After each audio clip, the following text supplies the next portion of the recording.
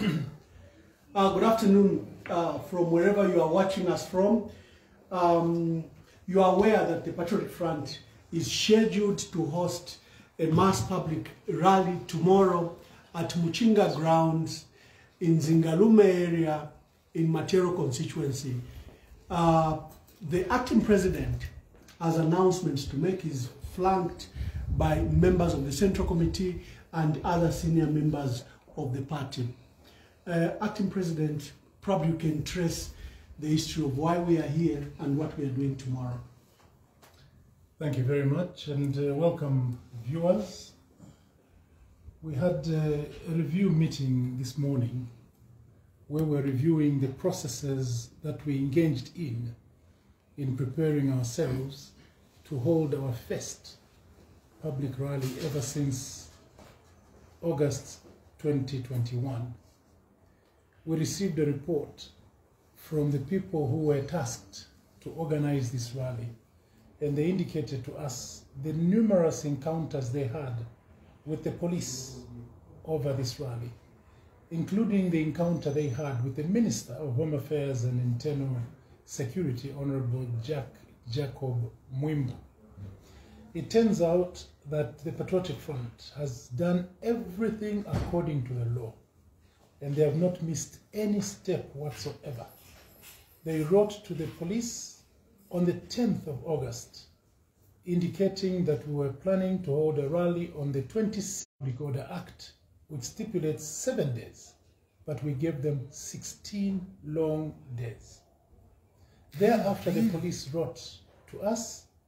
They wrote to Chairman for Lusaka Province, Honorable Shaka Fuswa, who is the host of this meeting, indicating that they had security concerns, and because of that, they didn't want us to hold our rally on the 26th.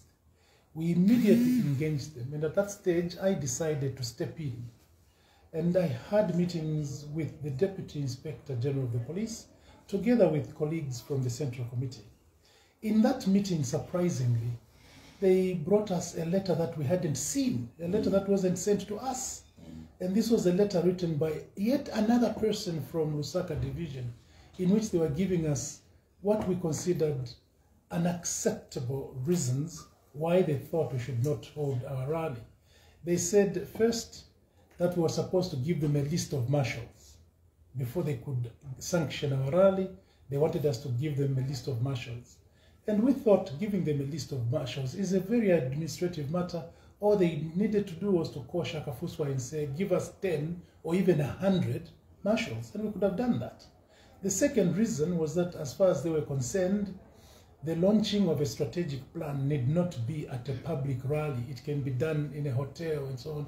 Now, we wondered where and when the police had the authority to determine how citizens will engage on whatever matter, when the police were given the authority to tell us, to dictate to us how to launch our document, our strategic plan. We therefore told them in no uncertain terms that we did not accept the 3 flimsy excuses that they were giving. Nonetheless, being a civil party that we are, we decided that we're going to make a formal appeal. And Chairman Shaka Fuswa was instructed to write a letter to the Minister of Home Affairs and Internal Security, which letter was delivered, and in accordance with the law, we're expecting that Minister Jack Mwimbu would respond to our appeal within 5 days. Seeing that the 5 days had elapsed and we hadn't received any, the host of the meeting, Honorable Shaka Fuswa, they went and engaged the Minister of Home Affairs. In their meeting, the Minister of Home Affairs considered that the grounds on which the police were saying we shouldn't proceed were not justifiable. And he said to my colleagues, please go back to the police and go and discuss this matter, and if need be, discuss alternative dates. My colleagues obliged, and they went and met again the Inspector General of Police, who told them that he was going to write a letter to them in response to our successful appeal with the minister. Surprisingly, his letter, which was received only yesterday afternoon, was referring to our application, which was made much earlier. And in that letter, he was saying, can you please make a fresh application for us to come and consider you for any date after September 30th.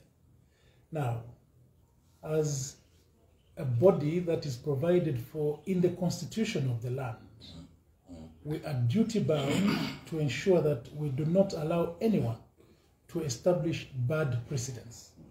It is our duty. If we do otherwise, then we'll be allowing the police to create a bad precedent which they will refer to. We don't want them to refer to us as having agreed to follow illegality. We want to make sure that the police and every citizen of Zambia acts within the confines of the law. So in assisting Inspector General of the Police, I want to inform the citizens that my colleagues and I this morning met and we have agreed that because we're in compliance with the law, the rally that we notified the police about 16 days ago is proceeding tomorrow. Come rain, come thunder. And what we wish to appeal to Inspector General of the Police is for him to make sure that he provides police security to us. We are citizens, taxpayers, and voters of Zambia. And we run an organization that is established by the Constitution. We're not running a Cinderella organization. We're running a political party whose membership might be the largest of all political parties in Zambia. It is therefore incumbent upon Inspector General of Police to make sure that he provides us security. Nonetheless, let me also just advise that Christopher Shakafusu, our provincial chairman for Lusaka province, and the organizing committee are also aware of the fact that we require to have our own marshals. And we have sufficient marshals. We have enough marshals to protect the meeting, to protect the rally. So all of you citizens, I enjoin you. Tomorrow, 26th of August, we have a date with you. And this is a date that has been long awaited, ever since August 2021. We gave ourselves time. We gave you citizens time for all the wounds to heal and for celebrations to come down. Now, in a matter of sobriety, we want to come and engage you citizens, come and listen to us. And you're coming to listen to alternative policies. You're coming to listen to alternative government programs. You're coming to listen to a group of people who are preparing themselves to take over the reins of power in 2026 for the good governance of this country. I would like to appeal to all our district officials across the Lusaka province, all our constituency officials, our ward officials, come one, come all. Also, I would like to say to you that we are not going to bus anyone, because that has never been the habit of the Patriotic Front. We want the revival of the Patriotic Front of Michael Chilufiasata, where people volunteer themselves. They give themselves because they are into this for national service. I'm delighted to report to you, viewers, that as we were having the meeting, we were getting phone calls from all parts of the country. As we speak now, I'm alive of the fact that there are some people who are traveling from the Copper Belt, people traveling from Central Province, people have arrived from Eastern Province, people are coming from Southern Province, people are coming from Northern Province. Chipili, chairman for Northern Province, is leading a delegation and is already in Lusaka. People are coming from Western Province. Chairman Kufuka from Western Province is already in Lusaka, and people are coming from Western Province. People are coming from all around the country. This is a brand new opportunity for you citizens to listen to those who are concerned about the governance of this country, for you to come and listen to people who have experience. We are not coming to this rally for the sake of criticizing anybody. We're coming to this rally for the purpose of, one, launching our strategic plan, the plan that we're going to follow between now and 2026. Number two, we're coming to give Zambia new hope, because under the circumstances, a lot of Zambians are losing hope, and they're thinking, is this what we can end up with? We want to show the Zambian people that not all is lost. There are people, there are men and women who are completely prepared and ready to provide leadership to this country.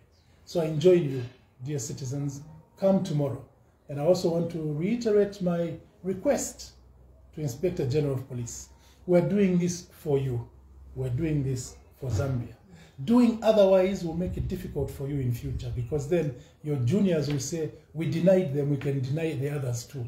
We're making it easy for you so that in the future you can say to them, if you come up with flimsy excuses, law-abiding citizens will not accept. So we're helping you, Inspector General. Help us tomorrow by sending sufficient police officers to come and give us security. To you, my colleagues, prepare yourselves. Tomorrow, let us speak to peace-loving Zambians. Thank you very much. Join us tomorrow. Make a date.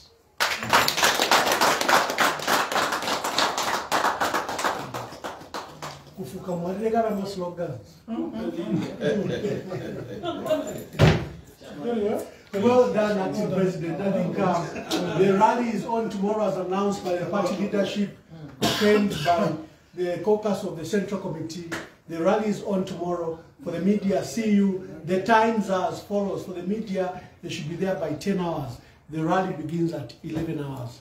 So see you tomorrow at Muchinga Grounds in Zingalume area in Matero constituency. Thank you very much.